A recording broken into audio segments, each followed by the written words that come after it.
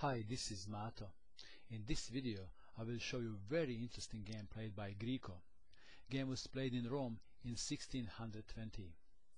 Greco had white pieces and he started with e4, and in this game he is facing Damiano Defence.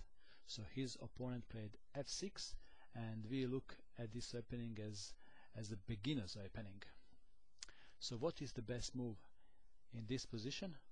Greco captured, and now his opponent captured the knight. But what is the best way to continue? This is what happened once when Fischer played similarly. Fischer was white and his opponent continued with queen to e7, and after Fischer played knight to f3, his opponent didn't take with the queen.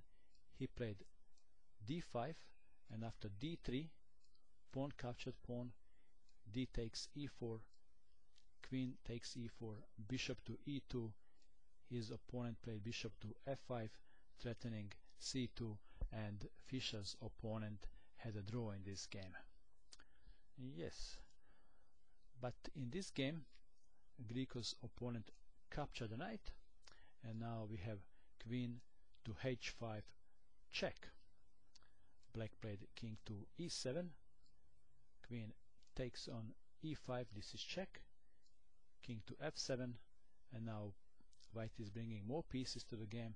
This is check from bishop. The best move would be to play d5 to deny queen the square on f5, but white would win anyway. But this way black is losing quicker. King to g6, queen to f5 check, king to h6, and how would you bring more pieces to the attack? This is the easiest way, isn't it? d4, this is check from bishop. Black played g5, and now h4, threat is pawn takes pawn, and king is in trouble. His opponent played d5, now this is bishop attacking the bishop, and also queen is under attack from the black bishop. Greco calmly played queen to f7,